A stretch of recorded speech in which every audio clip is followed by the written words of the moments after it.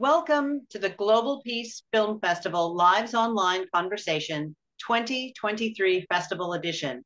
Please join me, Kelly Devine, the Artistic Director, and Nina Strike, the Founder and Festival Director, in conversation with the filmmakers and the person whose story is told in the film Halls of Power, which is part of the 2023 Film Festival lineup. We're so happy to be in conversation with Janay Joseph and Graciel Quezada, who made the film, and especially honored to be able to have in this conversation Elijah Manley, whose story you will follow in this very important film. So thank you all and welcome. Thanks for having me. It's great to have you all with us. And let's start with Janay and Graciel. Tell us about the film. And then Elijah, tell us what it was like to have a film made about you. All right, I guess I'll go first. My name is Janay Joseph. I'm one of the co-directors and co-producers for The Halls of Power. And this film, it kind of started off as a class project for a documentary filmmaking class. I had been following Elijah's work within the community for about a year beforehand, and I thought, hey, it would be a great idea for us to kind of just come together and do a film about his life and his work and how someone our age can kind of just make a difference within his community, especially since he's been such a huge influential community member for so long, and all the work that he did. So Graciel and Bianca and I, we got together and we decided to create this film. And it started off as a 10-minute project and it kind of expanded into a 40-minute project. But I'm so proud of the work that we've done for this film and honored to be able to tell Elijah's story and how he ran for office and a lot of his organizing work that he did within South Florida and in Fort Lauderdale. And we hope that when you guys check out the film, that you'll be able to be inspired by his story and his work. And Graciel, could you tell us a little bit about your involvement with the film and tell us a little bit about the film? Oh, absolutely. So once again, I'm Graciel Quezada, and I'm also one of the directors and co-producers for The House of Power. And as Janay was mentioning, we did meet during a documentary filmmaking class in the fall of 2021. And after that class was done, we decided to continue working on the project because mainly because it was such an inspiring and compelling story. And we just wanted to continue to showcase the life of Elijah and his work as him being one of the youngest persons to ever run for Florida legislature. So that was something that really interested us, and we just felt the need to tell his story and to continue working on the project, which for the most part, we worked on it for most of, I would say, 2022. So it took us some months to work on the project, but we're definitely excited and proud of how everything turned out, and we just had a blast producing the documentary. Oh, thank you. And Elijah, as Nina asked, what was it like? Well, when these filmmakers approached you, and what was it like to have them follow you around? Yeah, at first I was pretty intrigued by it. I remember getting the email. I want to say it was from you, Janay. And I was like, what is this email coming? And they wanted to, first, it was for a school project. They wanted to sit down with me, and it was an initial interview at NSU. And then it, like Janay said, it turned into pretty much a years-long project.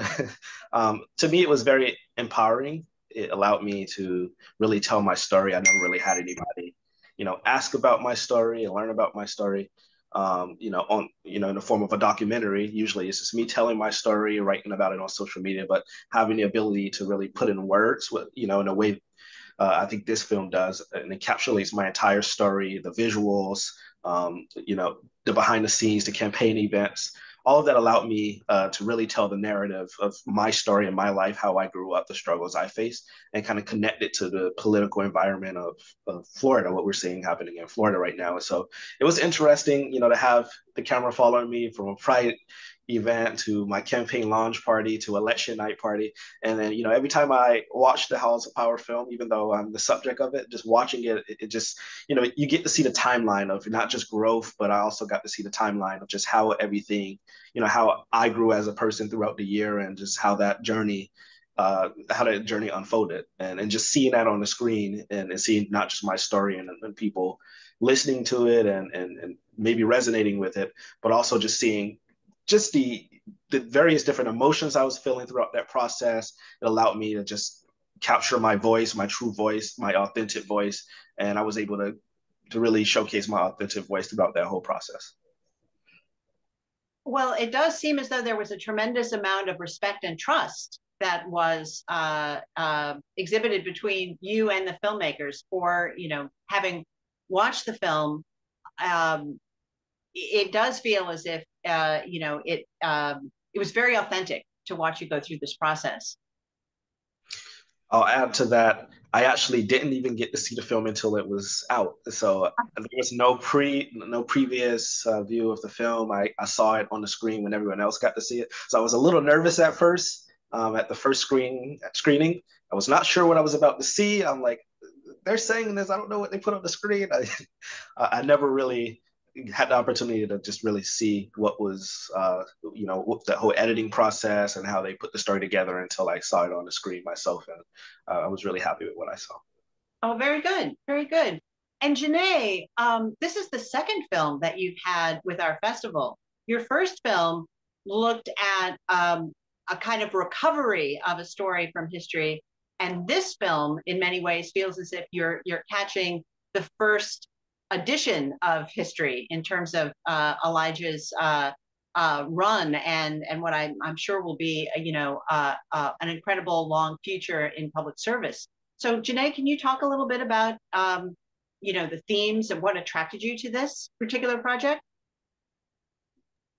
Absolutely. Within my undergraduate studies in history, I kind of just learned to observe our stories and the stories that we tell as living, breathing things. For example, the story of Eula Johnson, a civil rights activist, and her work during the wait-ins for my first film. I was able to see a lot of parallels and draw comparisons through her work back in the 1960s and kind of just connect it as a through line to today and what we're going through right now. For Elijah's work and also the work of other representatives and other organizers that we spotlight within the film, these are the stories that we're going to be telling our friends or children, maybe their children's children, kind of just further down the line. And being alive to be able to document all the things that are happening and kind of just preserve them in a way where it preserves our stories for future generations to kind of just look back and evaluate what we've been going through in this moment. And another thing that I would like to add to that is during the process of us editing this film, we had I'd like to say that the editing process took, I'd say, about as long as filming the film, if that made sense, because there was a lot of reevaluating all of the footage and a lot of things that were kind of just left on the cutting room floor. But the whole purpose is to kind of just make sure that everything was intentional. What are the things that we're going to be looking back on about a decade from now? What are the things that would be taught within a class about either running for office or being a young person like Elijah, in the state of Florida right now, experiencing the moment that we're in. So kind of just taking all of that into account and putting it into a coherent story to be able to share with other people in the theatrical experience, I feel it's really amazing, kind of just the work that we were able to do for this film. And I hope to continue to do work like this in the future. Well, and it must have been a very different, I just wanted to stay with you for a moment, Janay, because the first film that you made was largely from limited reportage on, written materials that you could find, and some interviews from people who knew the story, but it must have been a very different experience seeing all of these things secondhand as opposed to being in this film, being able to experience them firsthand. Yeah, absolutely. And especially with Elijah and the work that they've done over the years, it's really interesting because not only has their work been documented by other people, but of course, with the age of social media, his digital footprint is just astounding. And we kind of went through a lot of it during the researching stage of this film. And another interesting thing about coming back to the digital footprint is that we would kind of just see him in the background of some photos at some organizing events, being like, oh, there's Elijah right there. Or there would be photos that he would post about his work that we would kind of just make sure to include within the film. And we only interviewed him twice throughout the entire course of the film. And aside from the parts where we would go to an event and kind of just film him doing his thing, like working on his campaign and whatnot, we only had the information from the interviews that we did with him during that time to kind of just go back and do some more research, corroborate more information, talk with his peers, try to reach out to some of his mentors, and really piece together this story in a way where it feels more complete, that it's not just from his perspective, but it's from the perspective of other members within his community as well. Ah, yes. And Graciel, can you speak a bit to your experience? What drew you to this particular project to work on it for so long? Oh, definitely. So for me, it was just so interesting seeing how someone that young has such an interest and such a passion to make a difference in the community and to get involved, because that, in a sense, is somewhat atypical. You don't necessarily always see a young adult wanting to be involved in politics. Sometimes they're just uninterested in that, and just seeing Elijah and his just desire to, even from such an early age, that was something that kind of interested me and drew me initially to be a part of the project. And Elijah, just to circle back again to being approached to be a part of a project, and as you mentioned, you hadn't seen the finished project until it was done, so you had to have a leap of faith. Was there a thought in your process, just tagging off of something that Graciel had mentioned, how important it may be for young people who maybe aren't politically involved, to see your role and see you as an inspiration and see you as a model? Yeah, that was every time we had an interview or the camera was around at campaign events, I always made sure to make sure I had a message that was inspirational to other young people, because while this is like my story, it's meant to be an inspiration to other young people. It's not meant to be about me. It's about to be about a larger issue, a larger purpose. And that is young people getting involved in politics because of the political environment we're in right now, and then tying, my personal experience into that as well. But I wanted to make sure that other young folks, who in the future may decide to pursue a career in politics or public service, or even if it's not elected office, some form of public service, or giving back to the community, that they're able to see a blueprint of how to do that, see the mistakes I've made. And in the film, there's ways for you to see things I might have not done the best at, but also see some of the things I did and how, different paths I've taken to get to a certain point, and just giving them that blueprint, that ability to look and say, okay, this has happened before, and having that documented is so important, because I wasn't really able to go back and before I ran for office and see how young people in the past have done this, and how they dealt with some of the issues that I've had to deal with on the campaign trail. And so just having that, and then having it be authentic and raw as well. There's a lot of raw footage. It's a well put together film, but it wasn't meant to be something where you just capture all of the perfect and you capture all of the good. It was meant to really follow the journey and just kind of see what some of the challenges were at the time. And I think that really spoke to me in the process as well, being able to just let that be shown authentically, and not getting to see it until really the end was also, that was, like you said, it was a leap of faith too, because I wasn't sure what was going to be on the screen, but just knowing that the message in the end was inspirational to other people, and I think that was one of the silver linings I took out of it. Oh, wonderful. And staying with you, Elijah, um, one of the central mission of our festival is to inspire people, to give people frameworks and models to take into their own lives, to make their communities a better place. And certainly, although I'm not sure people always think of it this way, but democracy and public service is an approach to dealing with all of the issues and conflicts that would come up in any society in a peaceful, respectful manner. And so, my hat is off to you for taking that on, and for stepping up to public service. And so I just would first want to thank you for that, because I don't think we thank people who do take on this awesome responsibility enough. So there is that. And also, what would you expect? What would you hope that people would take away from seeing your experience and your journey to make their lives a better place? Yeah, I think one of the things I want specifically young people to take from the message that this film is showing, the narrative that this film is showing, is that you don't have to have all the answers. You don't have to be perfect. And your story doesn't have to be the general mode of what, a politician is or a public servant is. From my background, I don't have a law degree like a lot of politicians have. I didn't go to a fancy school and have a large net worth. I'm just a kid from the hood, as I was saying many times in the film.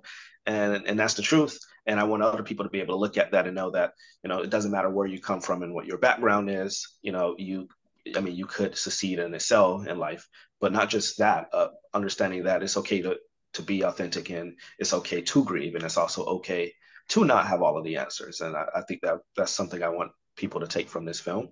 And then just at that time being, the only at that time the first and only Gen Zer to be running for the legislature, it was different because there really was no blueprint for me.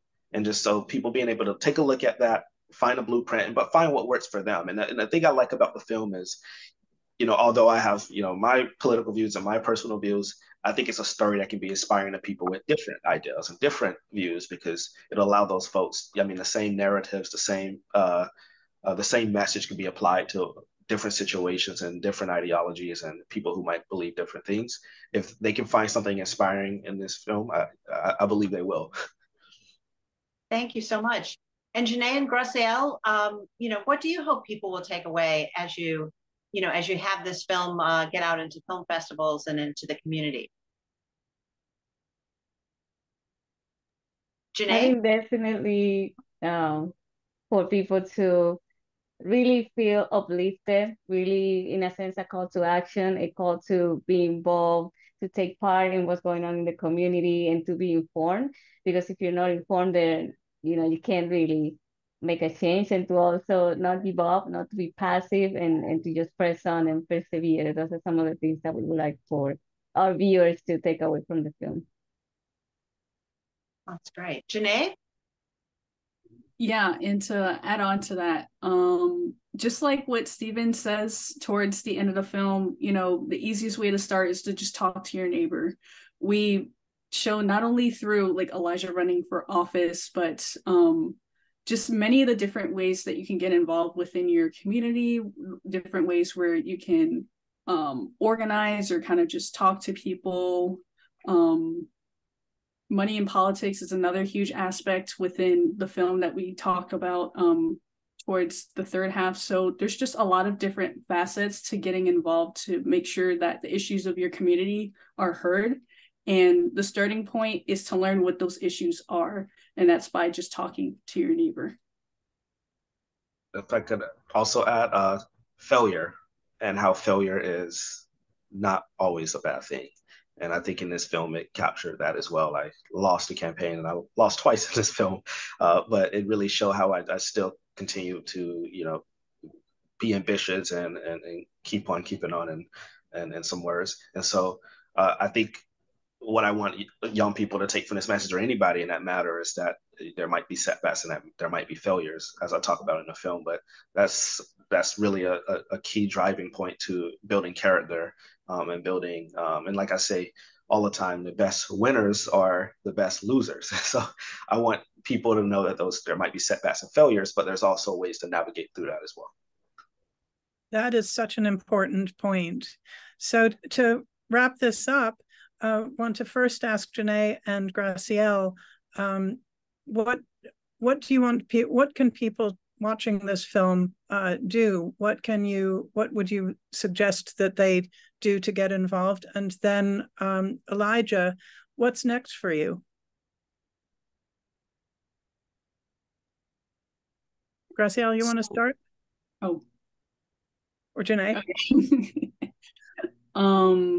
The first thing is find out which local organizations or the types of people are doing the work within your community and partner with them and help them spread their message. For example, one of my friends, Alex, she owns a nonprofit that supplies period products and feminine products to women in need within the community. And a lot of our operations are kind of just based around where I live in Tamarack. And it was through the work of me going through this film and the research for this where I was able to kind of just discover her organization and other organizations that are kind of just putting in the work to really be there to make sure that all the resources are being delivered to their communities. So kind of just branching out and starting to do that, I'd say that's a great first step. And another thing is know who your representative is, know their name, their contact information, and reach out to them.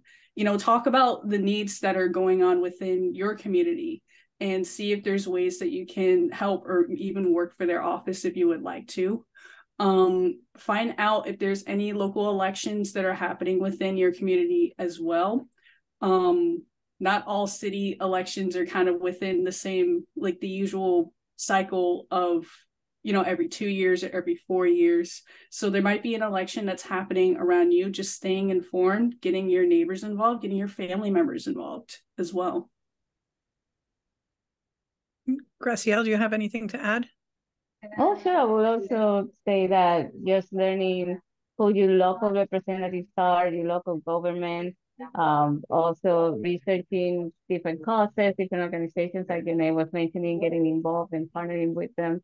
There may be different events going on in the community. So it's just a matter of being informed at the end of the day as far as like what's going on around you and in your neighborhood and your community. And register to vote, of course. And Elijah, what's next for you? Still a lot to figure out in Florida right now, that's for sure. I want to help other young people who want to get involved in public service. I want to help them navigate through the difficult terrain of running for office and public service. Right now, you know, Gen Z is obviously underrepresented. And I think we only have one Gen Z legislator in Florida, in the Florida legislature, and that's a Republican. And so we need state legislatures in Florida, and we obviously have Maxwell Frost in Congress, and that's great. And we want to expand that representation. And so what I'm doing right now is trying to help young people who want to take that first step, find out how to do it, show them the blueprint, and help them become successful public servants, whether that's in public life, or maybe it's working in government, or maybe it's managing a campaign or volunteering for a campaign. Helping connect people to democracy, I think, and giving them that voice, because a lot of people are just not connected to government, especially young people either don't know how to do it, or it's a process that's not meant for people like us to get involved. And so making sure people find a way to make really the government theirs, to get involved and use their voice and make it heard through the process. That's a long-term goal of mine. Well, that's wonderful. Thank you all. This has been a remarkable conversation. I think it's really going to resonate with people who watch it. So thank you again to the filmmakers, Janay Joseph and Graciel Quezada. And thank you so much, Elijah Manley, for your generosity and allowing these filmmakers to follow your story and to share the insights and the growth that you experience with people. I think it is going to touch people and make our communities stronger and better. So thank you. And thank you all to watching this Glow. And please do go to our website, peacefilmfest.org, so that you can find out how to get tickets to see Halls of Power as part of our in-person screenings, which begin September 19th and run through September 23rd. And then you can also catch up with it in our virtual festival, which begins September 25th and runs through October the 1st. Please also, if you want to find out more, there are resources for Halls of Power that you can find by following the link tree. That's linktr.ee/hop22, Linktree hop22. Follow that link, and that will send you to further resources about this production and about how to get involved. Thank you, and we'll see you at the next Glow.